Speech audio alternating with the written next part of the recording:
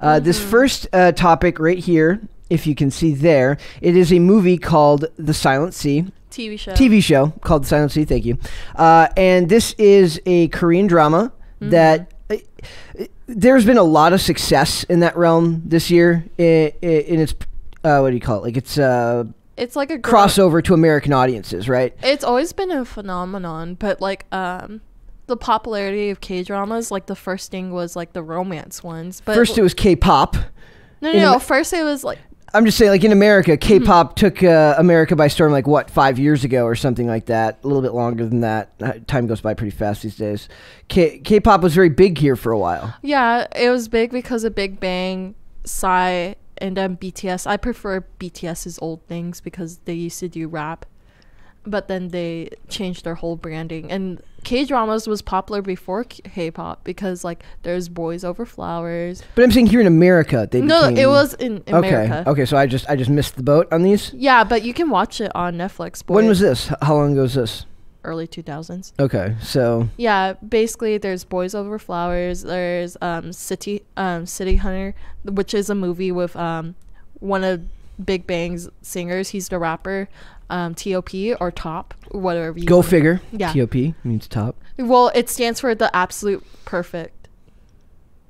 That was what it stands for. The what? The absolute perfect. Isn't that an O, not an A? I'm just letting this silence sit there. I have no idea.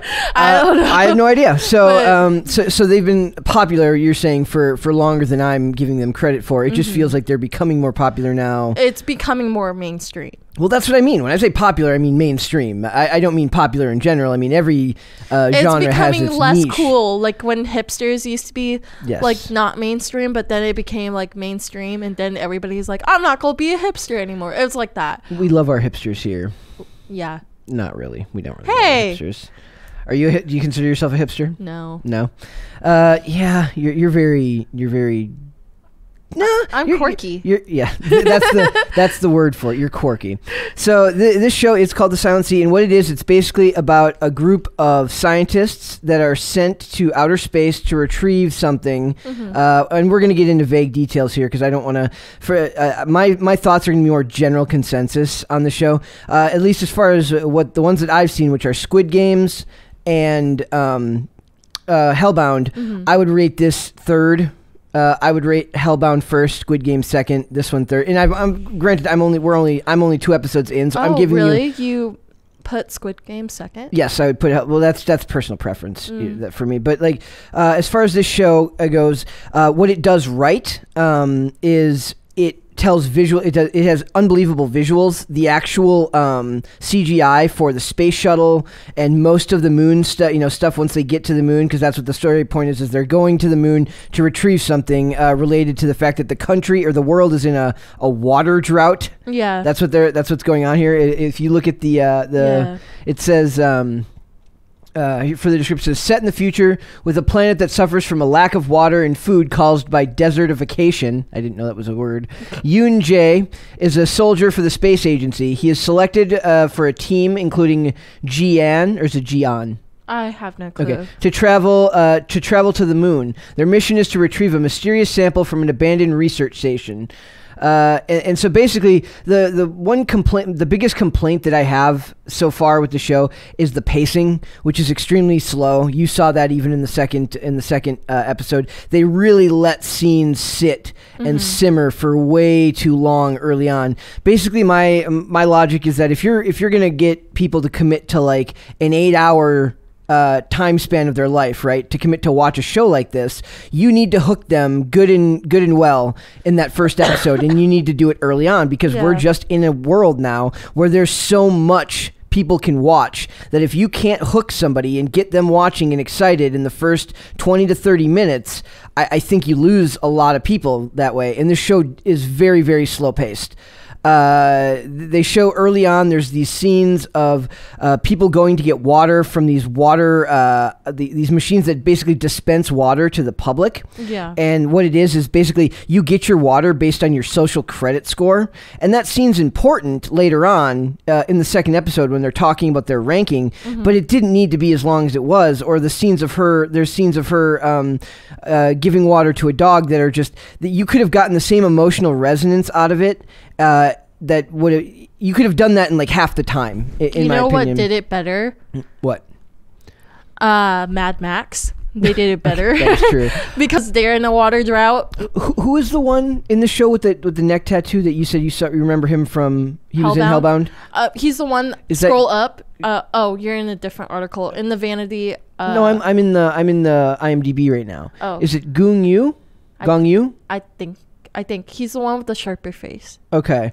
That guy's fantastic as far as like he gives off this really good like kind of jerk, way too confident, kind of suspicious. I almost feel like the neck tattoo is like there to make him look suspicious. Remember, we're only 2 episodes in, so who knows like whether that plays a role in it. But he does a really good job. And then the lead actress, she looks so forlorn the whole time. And they make reference to the fact that that's important in this, right? That she has a backstory for why she wants to go to the moon to do this, but she just looks beaten down and sad. You said she looks like on the verge of crying. She always looks like she's on the verge of tears. What I would have liked to see more of is like there are scenes where she has to step up and make command decisions early on, like when she takes her helmet off. As she's the first person to take her helmet off inside this space station.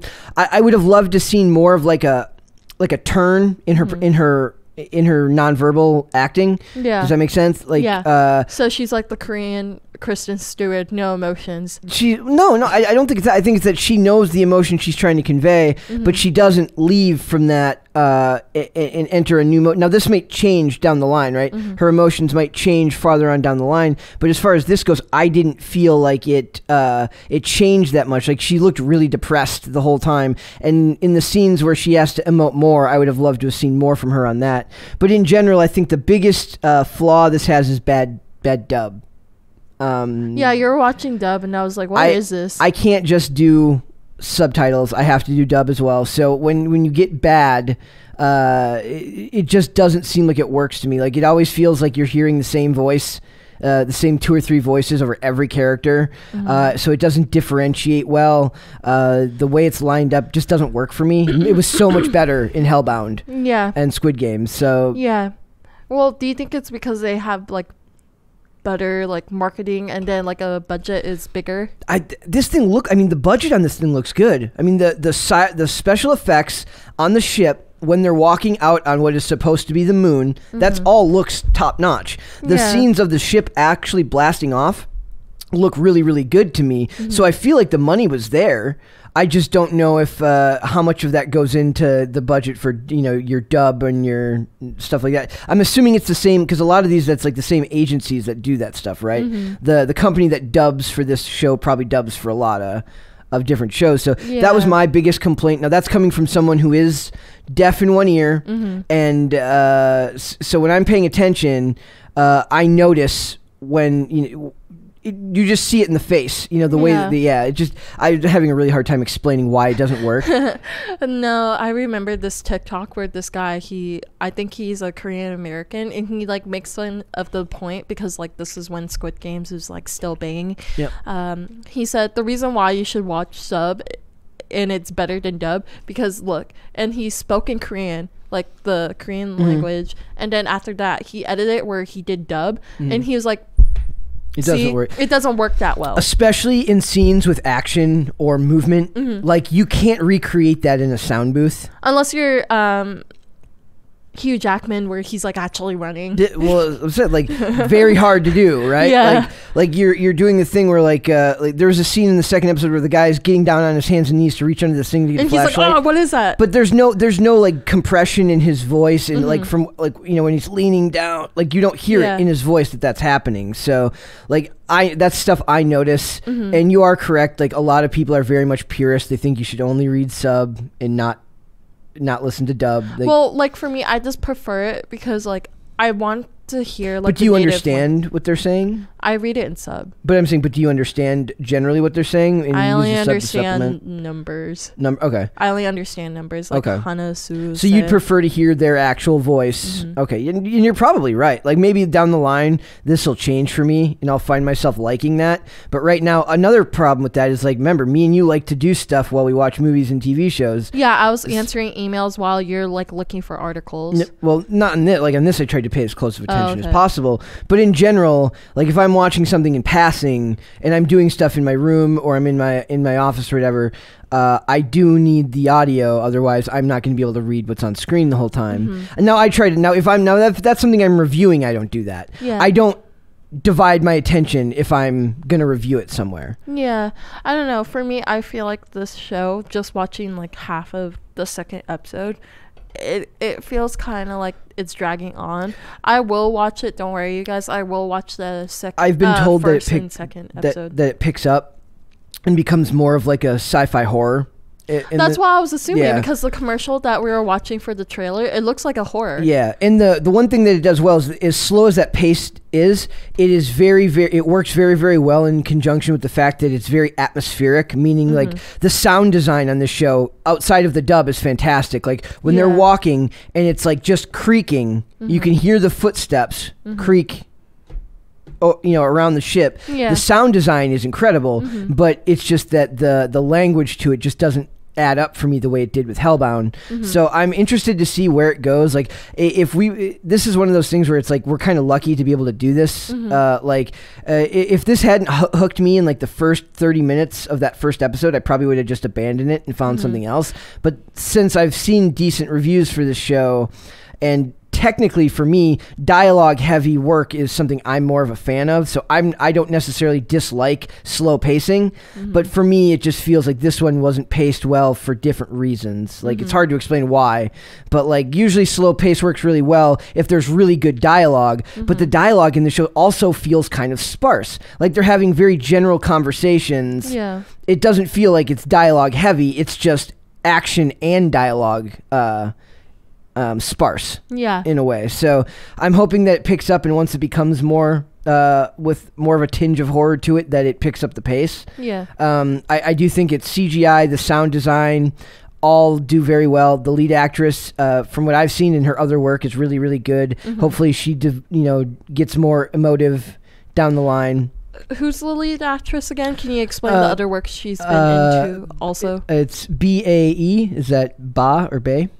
Bayduna? Yeah, Bay. Okay. Like the word Bay, Yes. like Salt Bay. That's why, yeah. That's how it's pronounced. She was in Kingdom. She was in, what was the other one? She's done, it looks like mostly, Korean dramas and stuff like that. But she was in The Cloud Atlas, I believe, was the other thing that I remembered her from. And, Linda, not that. I remember we were Jupiter Ascending, that's what it was. And Sense8.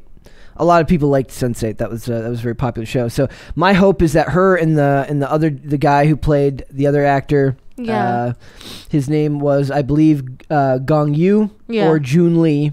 It was one of those two. Let's see if it's this guy. No, it's the other one. It's the other one. Yeah. Bro. So, but Ninja Assassin is good. There you go. Sorry, I just saw it like when he passed by. So it's a pretty contained cast. So we'll see how it goes. I do think if you guys don't mind a slower pace and more tension with your dramas, I would recommend at least checking it out and looking into it. It may not be for everyone. It definitely doesn't have the intrigue that Hellbound had for me initially, but my hope is that as the tone of it changes with the style of show, with it becoming more horror driven, that it gets better. But we'll review episode 3 and 4 on Monday. I don't know, like we were watching the second episode and Andy came in and he was watching it with us and he was like, it kind of reminds me of that movie, the one with the numbers on their wrists, and like if they run out all of their numbers, that means they're gonna die. I don't know what like, that is.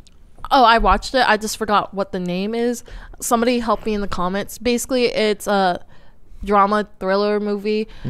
Basically, not everybody's born with it, but there is like a scene where a baby's born with it. So basically, you have a set number of times and it goes down like a timer. Okay. So if you run out of time, you're going to die. And there's like a scene where the main actor he is doing an arm wrestling, and this is how there's no currency. So this is set in the distant future. There's no currency. Their currency is the time on their wrist. Okay. So main actor, he's doing arm wrestling, and basically whoever loses, they steal all the time from the loser. Okay. Oh, okay. I don't know what it's called. Yeah, I forgot what the name is, but like Andy said, it kind of reminds him of that. Okay. And I was like, what's the correlation of it? And he didn't really explain. He was just a little bit busy. Okay. But I was like, I liked how he connected that movie that nobody remembers the name of to a TV show that's kind of long driven. Yep. Well, we'll see. We'll see how it turns out. Like, one of the cool things about doing this is that we're allowed to like kind of get into these shows that maybe I wouldn't have given the time of day to before, and maybe it comes out better. You need to watch Alice in Borderland. That one's good. It's like a Japanese version. Well, it came out before Squid Games, but best way to describe it, it's a Japanese version of Squid Games, but instead of people volunteering, they get pulled into a different dimension. They're still on planet Earth, but everybody around in planet Earth kind of disappeared. It's only the people who are in the game. And basically you play different games and you can't opt out. Once you're in it, you can't opt out. So there's like one game where basically everybody can live if you work like as a team. One game that made me really like upset because like a lot of the main characters died it's called Wolf and Sheep. Basically there's one person who's a wolf and everybody else is a sheep. You have to run away from the wolf, and basically they're wearing these like sci-fi glasses where like if you look at the person, they become the wolf. And the rules of the game is if the wolf catches you and you become the wolf, you become them, but it's either the wolf dies if they can't catch anybody, or everybody else dies. Oh. What's it called? Alice in Borderland. Alice. How long ago was that made? That was made like barely this year. Okay. Yeah. All right. This year, but it wasn't like, it was highest rankings for a little bit, but not a lot. I've never heard of it. Because it didn't have a lot of advertisement for it. Okay. Because I was talking to Sarah about it. She said maybe because like one of the main characters died in the first episode. What do you mean died? Died on the show or died in real life? No, in the show. Okay, why would that affect the promotion? No, like that's her theory, because like usually like people who are invested in shows, they kind of want the main characters to live. Like for me, I was kind of upset like when many of the main characters died, but they did it to let their friend live on. And like when he played the game, he was like, oh, I know how to get around this game. But basically so how everybody plays, you volunteer to get in the games. You can't opt out, and each game is symbolized by deck cards. So interesting. Yeah. So if you play in a game that's like a ace, that means like pretty much only one person can survive. Interesting. Everybody else dies. Alice in Borderland. Yeah. So and each you have to collect these cards too as winners. Okay. And if you collect all of them, apparently you can ascend to the next level. Interesting. Yeah. I will have to look in that. Is that on Netflix? Yeah, it's on Netflix. Okay. It was out before Squid Games. Thanks for watching this clip, guys. If you want to see full episodes or follow us on social media, links are in the description below. Bye. Bye.